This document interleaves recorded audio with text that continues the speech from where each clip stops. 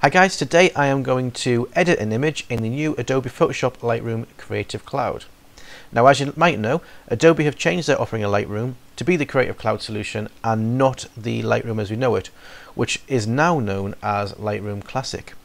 Basically, the Creative Cloud is a cloud-based application and it's spread across mobile, web and desktop.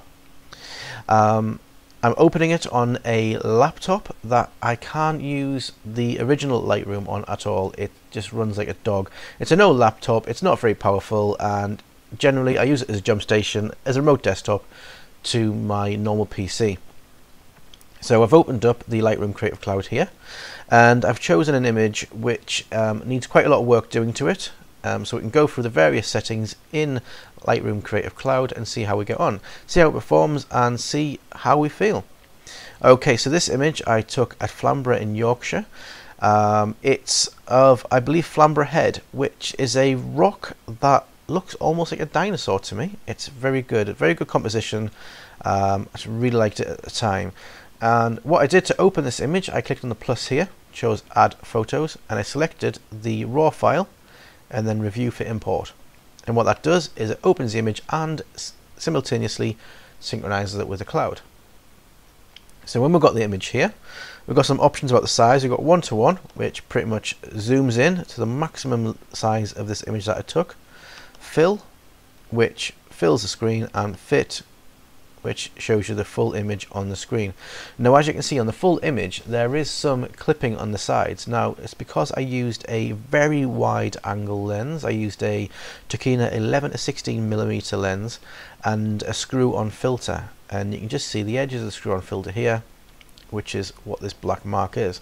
So the first thing I'm going to do is I'm going to crop that, which is this crop button here. And I'm going to pull these corners in just to get so you don't see this. Quick and simple. And then while I'm here also, I will adjust the horizon just to straighten it up, because as we know, the horizon sits straight. Water does not tip one way, so I'm going to get that straight there. I think that's about right. Let's just double check that again. I'm happy with that. And then we'll go on to our adjustment. Okay, so the first thing we need to adjust is the exposure, which is right at the top here. Now, because I use a 10-stop filter and I probably didn't leave the timer going long enough, it is underexposed. So I'm going to raise up. As I said, I've purposely chosen this image because it needs quite a bit of work doing to it, so we get to use a lot of these settings here. So that's exposure risen here. And I'm going to go down to the contrast. Now, I'm not going to adjust the contrast because I don't think at this point, let's just see, if I go low, not any benefit there. If I go high, no, I think the contrast is about right, so let's leave that as is. Now the highlights, I want to pull them down, and what that will do, it will bring out the detail in the sky. Okay, and the shadows, I'm going to raise those, and that will bring out the brightness of all the detail here, the grass and the Flamborough Head. Now for the whites, I will hold the Alt key, and that will show anything that's clipping when I click on the white. Now, as we can see, the sun is clipping right now, but we expect that because we're shooting straight into the sun, there is going to be data loss there. Now I'm going to pull it up to the right to the point where more clipping occurs. There we are. And then I'm going to pull it back again because I don't want that clipping, because that is basically data loss in the image. So let's pull that back a little bit. Now I am finding this very responsive. If I was using my laptop and using the Lightroom Classic, I would get stutters. I would pull it and we were unresponsive, and all of a sudden it jerks to one side, completely unusable. This is quite fluid and I'm enjoying using it at the moment. It is just like using my computer. Okay, so now down to the blacks, and I'm going to use the Alt key again, and I'm going to pull the blacks back. And what this does, same as the whites, it loses data, but it brings in sort of a depth to the image. So I don't lose too much data there, so let's just check that. That's about right. And we will move down to the next setting, which is temperature. Okay, so I think the temperature is about right on that. I don't want to change that. And we've got the tint. Now, because I was using a 10-stop filter, you often get color cast. And what that does, especially on my filter, which is a Adobe 10-stop filter, it adds magenta or purple to the image. So I want to take that out. So if I go to the left, away from the purple, just get, oh, slip of the mouse there, a nice image, nice, without the colour cast there. Now the vibrance, I generally raise that around about the 20 mark. So let's get that, say, okay, I'm going to go for 19 this time. I think it looks okay. It's just bringing out the depth of the grass there. And for saturation, again, I want to bring out the grass, but I don't want to do it too much because I've raised the vibrance, so I'm just going to put 3 on there. Okay, further down we've got clarity, and I'm going to raise it up a little bit. And quite a bit. And what that will do, that will bring out the detail in the grass. And I'm not going to touch the dehaze or the vignette. I don't think I need to on this image. Do want to sharpen the image a little bit. Let's bring that to 35. Now with sharpening, if I hold the Alt key and press it, it will give me a black and white image.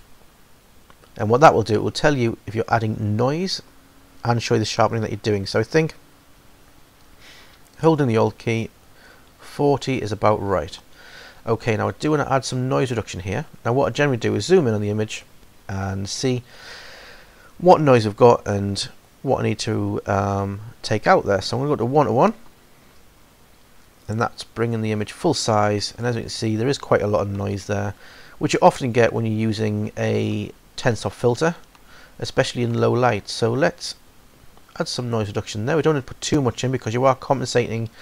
The more noise reduction you add in, you do take the grain out, but also you're losing detail in the images there as well. So let's go about 30, I think. Maybe back a little bit to 26, and I think that's a good compromise on both. Right, color noise reduction, I've not necessarily seen that in Lightroom Classic. I definitely haven't changed this. I'm going to leave that. I don't want to add grain. And now we go down to remove chromatic aberration and enable lens corrections. Now as a rule of thumb, I generally tick both of these. Remove chromatic aberration. Basically, if there's any sort of fringe or anything like that, I should hopefully get rid of anything like that. And the enable lens correction, obviously your lens is a circle, it's a cylindrical object, and when you're taking a picture you do get some sort of warping there. Now Lightroom has saved many profiles for many different lenses, and by clicking this it will load the particular profile for your lens. Now as I said, mine was a Tokina 11 to 16mm, so let's click that and you'll see the picture changed slightly, removing any warping around the edges. So I'm quite happy with this now. I've adjusted all the settings that I need to and the crop. And what I'm going to do, I'm going to add a gradient filter, which is now changed to linear gradient in the Classic, sorry, in the cloud version. And I'm going to pull that down, just pull it to the sea level.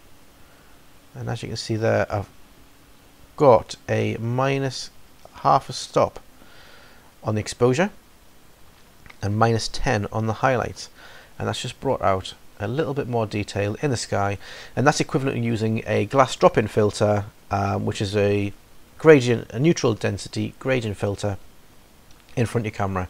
I didn't use that at the time because I use a 10 stop, so I'm using the software version, and I think that's done it quite well.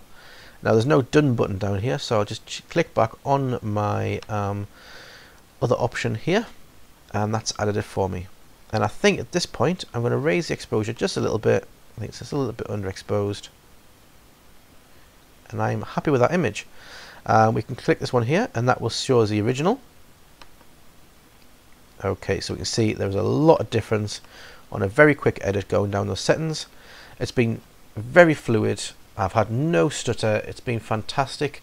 Complete difference in contrast to using the full fat Lightroom, the Lightroom Classic, on this laptop. So all in all, I'm quite happy. So at this point I would want to save the image, so I can click this button here, which is share, and I can choose save to or share to Facebook. So save to, saving it as a JPEG, it's got a folder, and I'm choosing full size, save, saving in the corner as we'd see before, and we're done. Now obviously there is a lot of settings that are missing from here. Some might not be missing and I'm just not noticing them. The histogram isn't there, the hue, saturation and luminance isn't there. there is many settings that I can see that just seem to be missing. But for a quick edit, and I'm really happy with that image, I think it does a good job. So that's it. I hope you've enjoyed this video, and thank you very much for watching, and I will see you next time.